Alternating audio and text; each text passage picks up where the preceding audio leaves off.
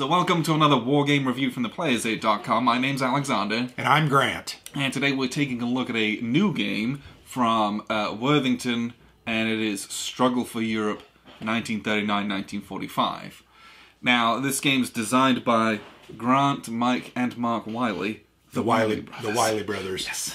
They designed, frankly, most of Worthington's games. The exceptions are the ones where they get other designers in. But this one uses the same system as Lincoln, which was a collaboration between PSC Games and Worthington a few years ago. A couple of years ago? 2 years ago? I think it was in 2017 or 18. Yeah. And that one was designed primarily by Martin Wallace. Martin Wallace, yeah. Me. Lots of Mikes and Marks in this one. It's a card-driven game. That one's obviously about Civil War. This is Struggle for Europe, but it uses that same core system. Yeah. You have cards that you can either use to build armies with, to move guys, to do special events, strategic bombing. Lots of different options on your cards. You have a hand of them. And the game is kind of seeded. It's progressive. The Allied deck starts, it's kind of weak. And then when the Russians join the war, the Allied deck gets bigger. Yep. And then later on, you add in the extra kind of cards for when the US joins the war. And then once that deck's finally run out, the game's over. So it acts as a timer as the Allied deck grows in strength. And the Axis also have a changing deck, but that one isn't the timer of the game as well. No. But it's also, it's a little more powerful at the beginning. And then you lose some of your better units and your air power starts weakening. So yeah, I think they did a really good job on that. And frankly, comparing that to Lincoln, it's kind of the same very concept. Similar, yeah. So, yeah, in that one it was the Union has this very weak deck to start with that gets very strong by the end. Yeah. And the CSA deck gets obviously much worse. There's a lot of blank cards. Yes. So this uses that same card system. The unit-based and combat system is the same. Counters have a value of 1, 2, or 3. That's their combat strength, and that's how you determine who wins or loses combat. Yeah. However, what's really cool about this game is how you take losses. In most games, that's based on strength points. Yeah. On this, it is not. To me, that is the best part of the combat system. It is so interesting and different from what you normally see. Yeah. And it really makes you... it really makes you consider what you're attacking with, how you're attacking.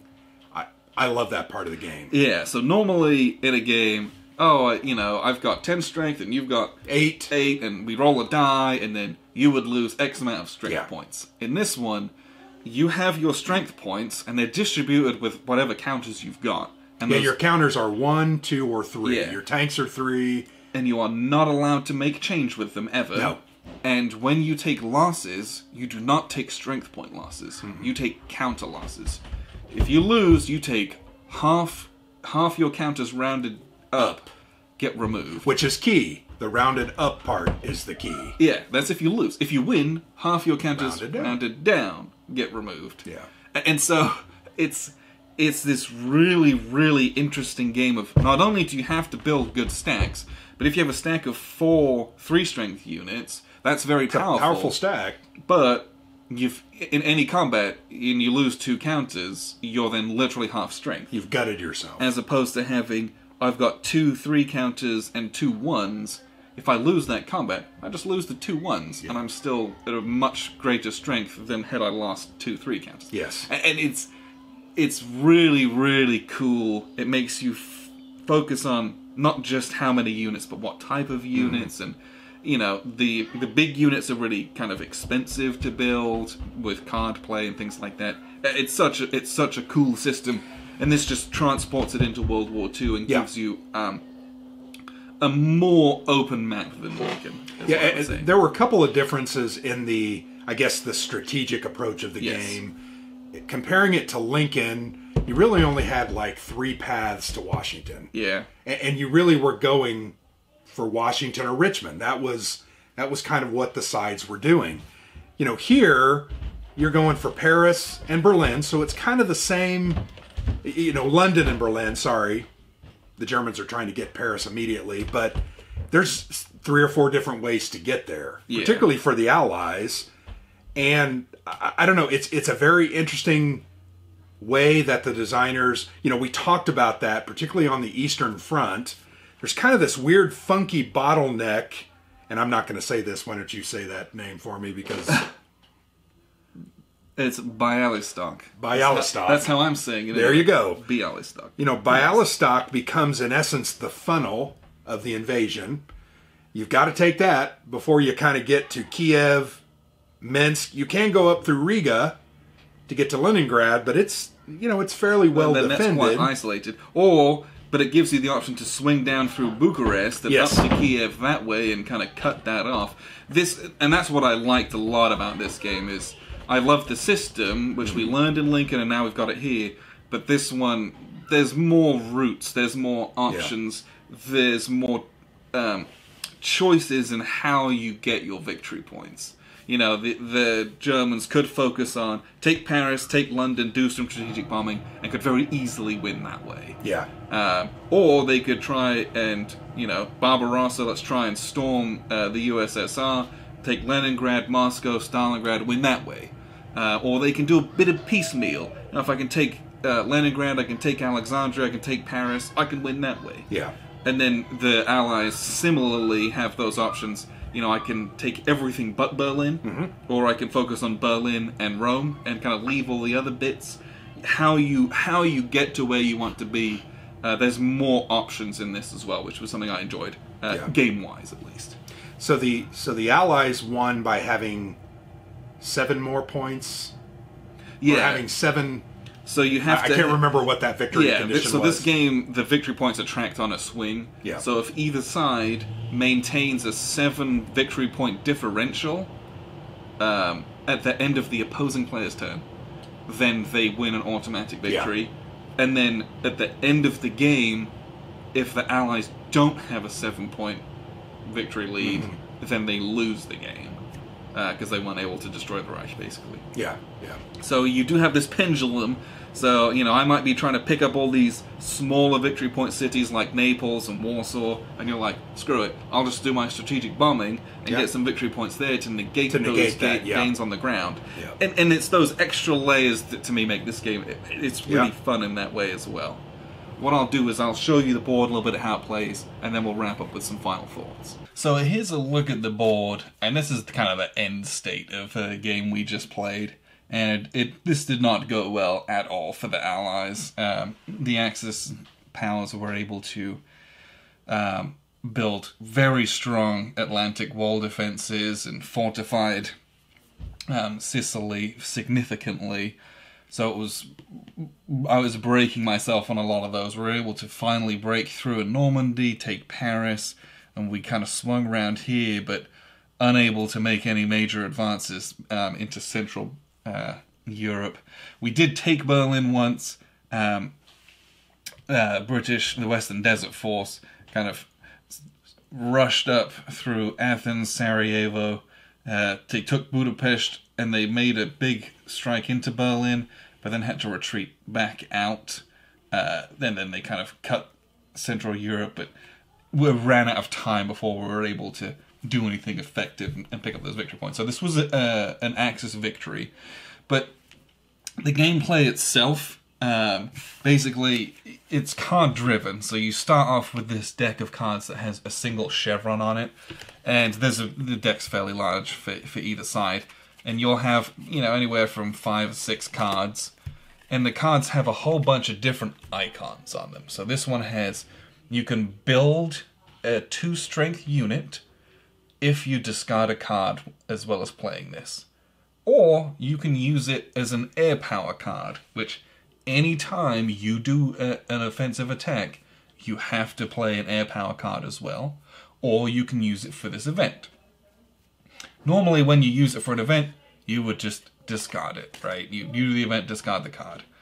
If you're using it for the air power value to assist in an attack, same thing. You play it, and then it would get discarded. If you're using it to build this 2-value unit, you have to have... So of your hand of cards, you're going to play this. I'm going to build a 2-strength unit, so you get your little 2-strength German infantry, and let's say we'll stick him in Berlin. You also have to discard another card. So this card goes into the box. It is out of the game, which means you'll never be able to get these things ever. So it goes into the box, and you have to discard another card. So that costs 3 of your, that's 2 of your, 6 hand. Axes have 6 cards. That's 2 of them just to do one little thing. And then you might be like, well, I might build another one, or I might do a move operation, or I might do any of these other events, or I might do my strategic bombing, which is this. And strategic bombing, you play this, you also discard another card. This one doesn't go in the box, just discard them. And then it moves this up the strategic bombing track up here. And this is victory points, but also a negative to the opposition's hand size when they refill their hand. So it's a commitment to hurting your opponent in the long run is really what this is. Whenever you do a move operation and you want to do an attack, you have to have another card which has air power on it. So I play a move action, excuse me, and, we'll just, for the sake of it, let's say these guys are in Milan.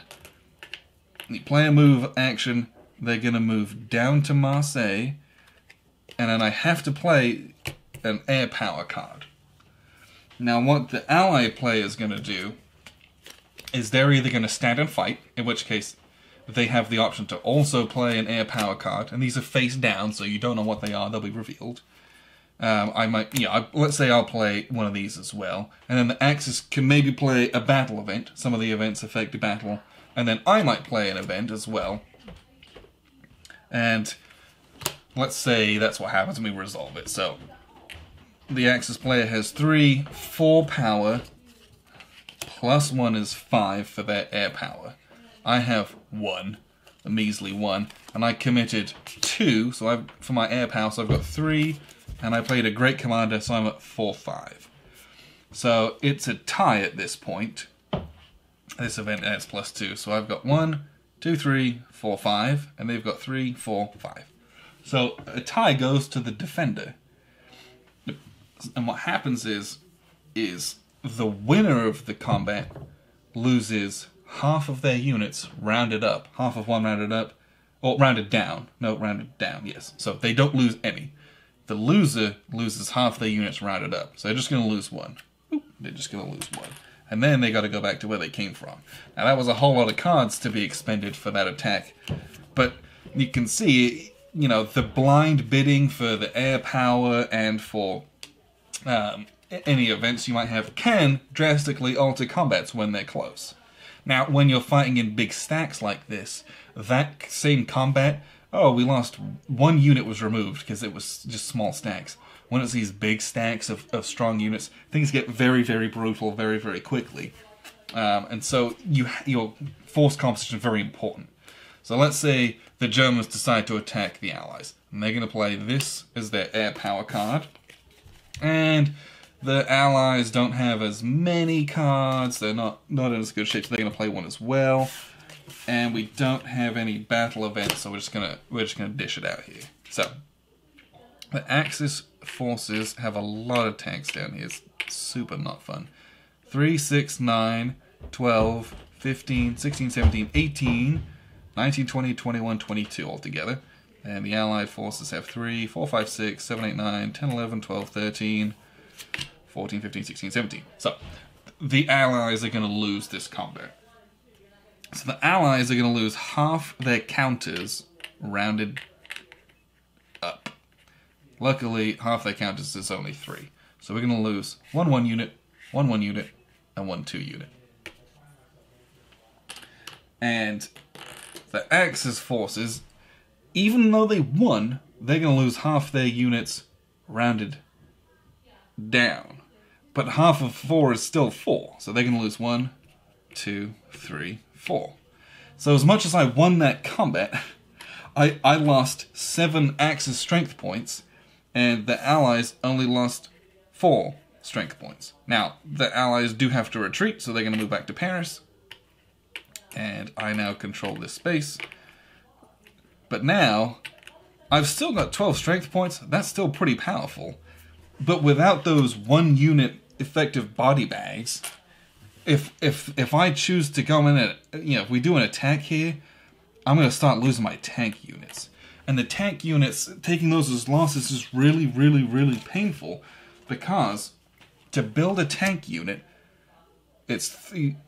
You lose this good card, which has move, air power, and a nice event on it. This is gone from the game, and you had to discard 2 cards from your hand to play it. So, hand-wise, this is a significant investment to build this unit. So I throw this away, and I discard 2 cards. And having fewer cards means, you know, I've got less options to do other things. So it hurts you in your economy if you start taking massive losses on all these tank 3 power units. But that's how this game works. You have to keep yourself in supply through all these routes. So it is possible for Barbarossa to charge up here and get cut off, and you're out of supply and you start losing units every turn. These are the victory point cities. 1, 3, 1, 2, 4, 1. And so you're trying to capture those to get that victory point swing.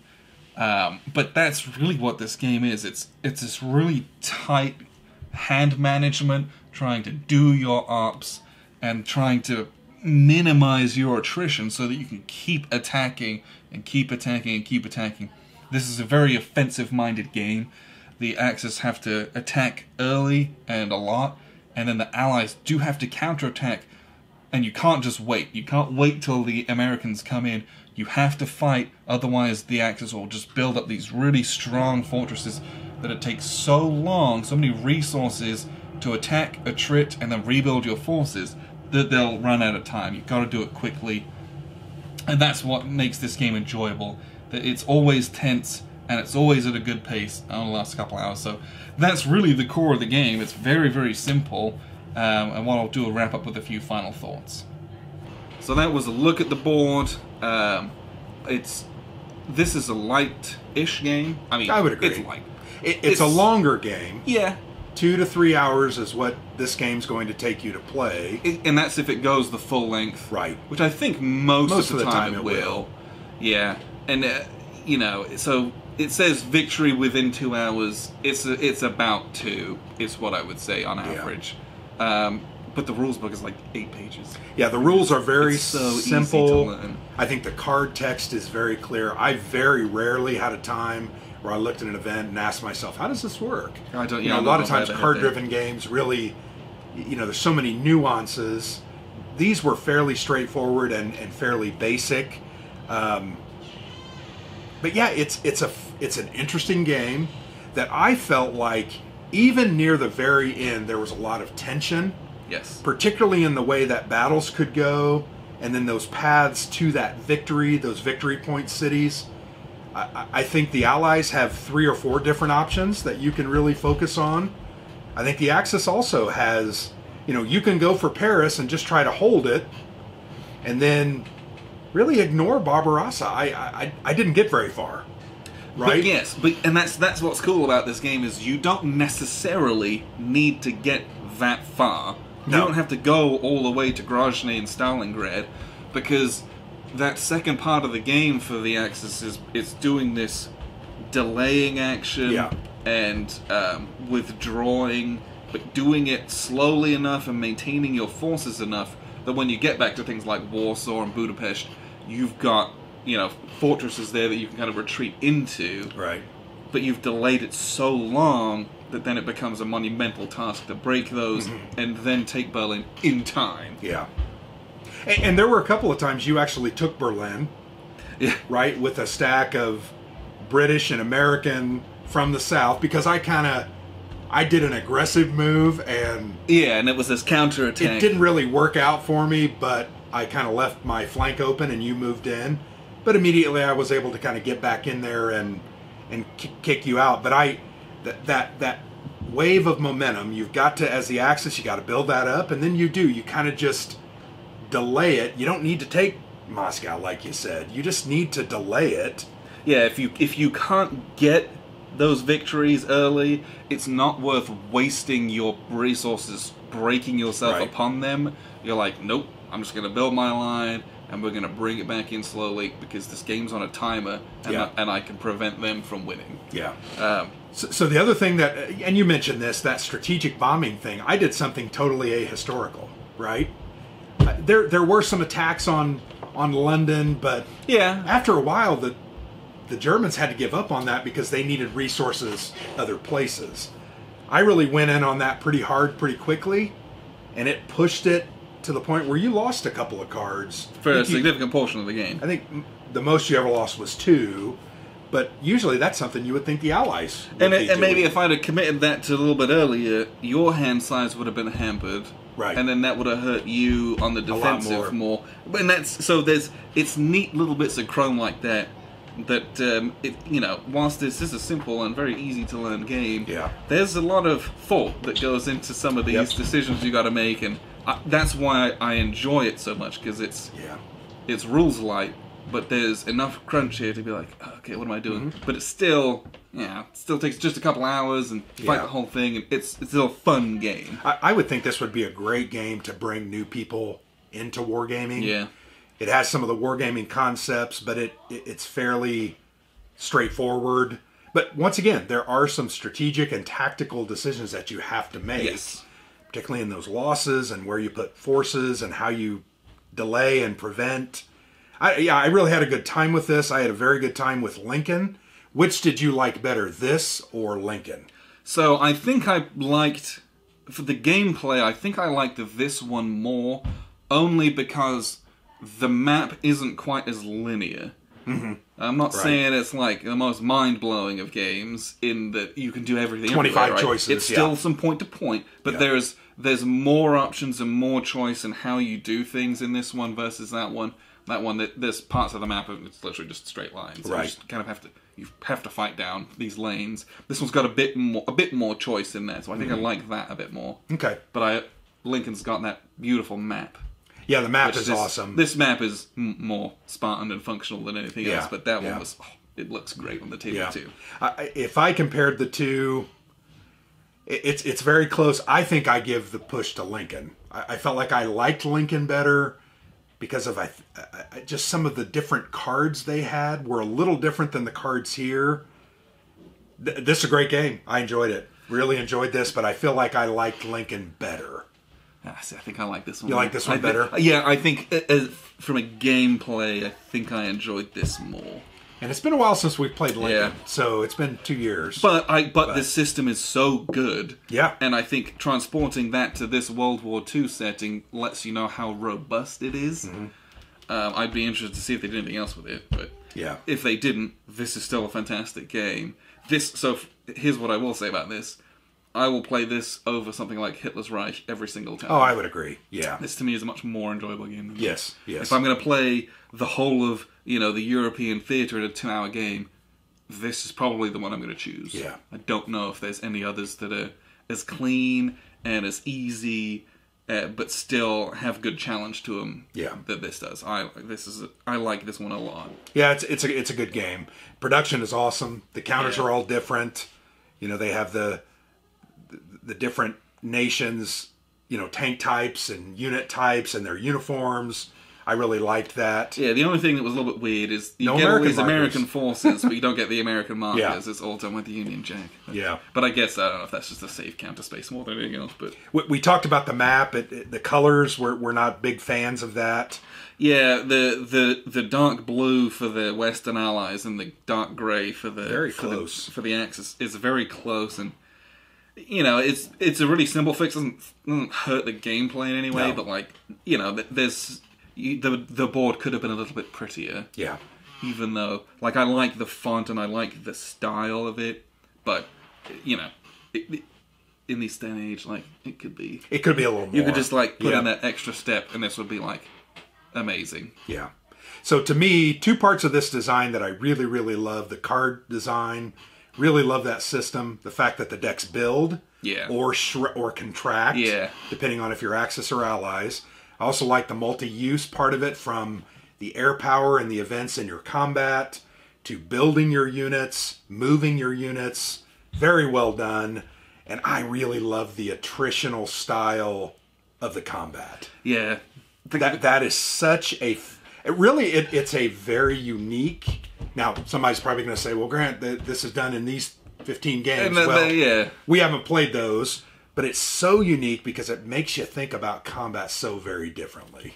Yeah, and I like that. And there's some times where you're going to launch a very big stack of 1s against your very big stack of 3s, and they're like, you would never do that in real life.